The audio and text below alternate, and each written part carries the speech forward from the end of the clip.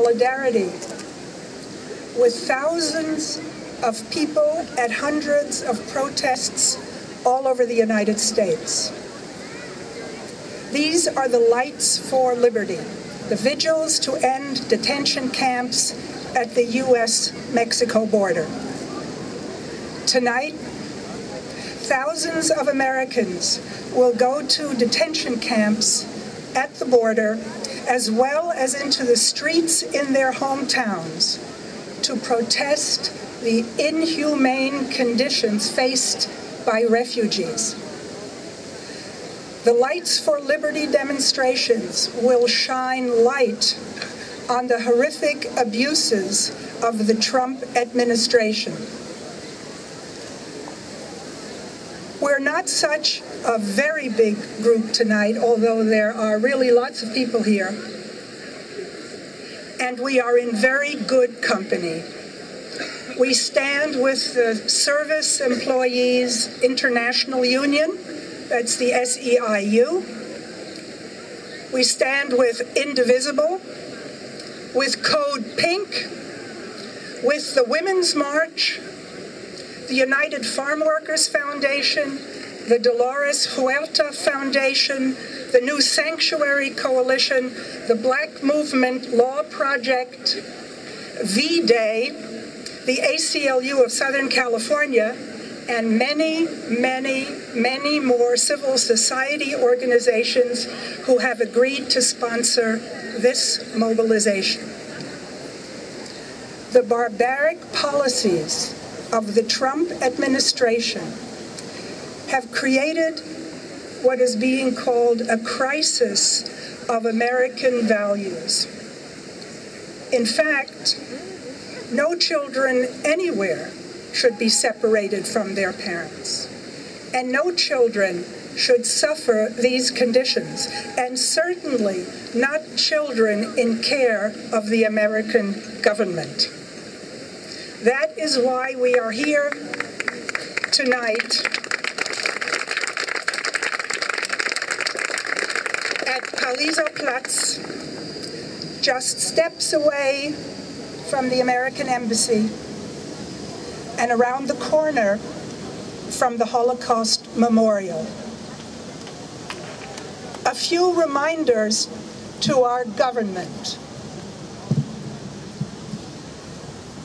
The United States has a history of intervention in some of the countries from which these refugees are now fleeing.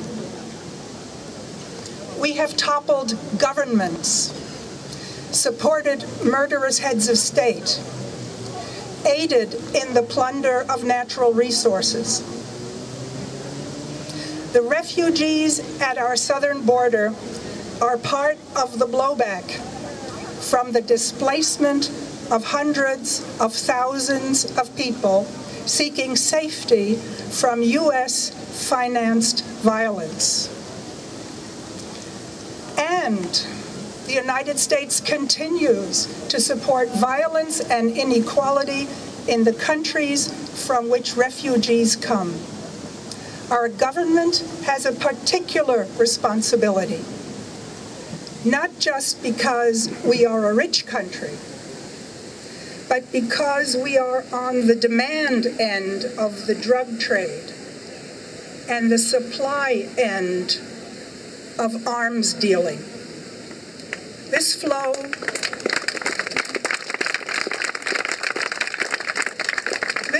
of drugs and arms is inherently destabilizing. And finally, children are always in a special category. We try to protect them because they are especially vulnerable and because they are not in a legal position to enact decisions on their own behalf.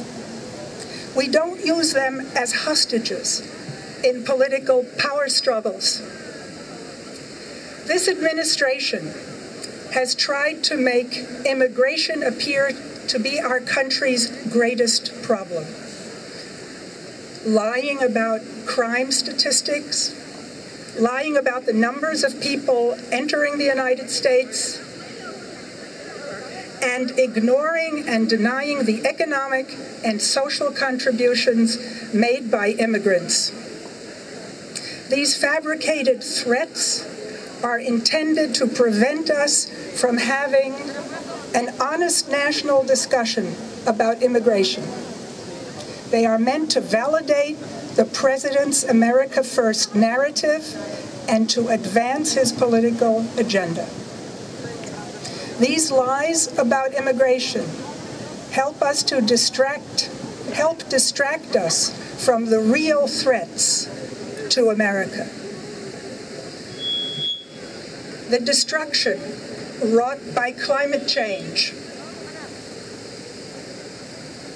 the economic insecurity of the poor and the middle class, the instability of the healthcare system under ongoing attack by Republican lawmakers, the inequality of educational opportunity, and the threat of big money in politics that corrupts our electoral and governing processes. These are the real threats to America.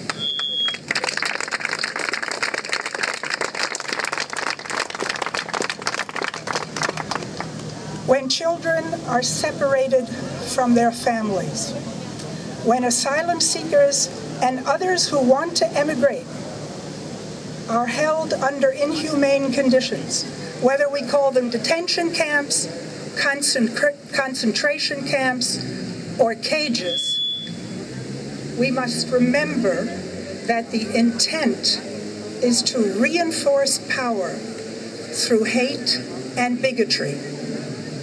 We know this, and so we are here tonight in solidarity with Lights for Liberty.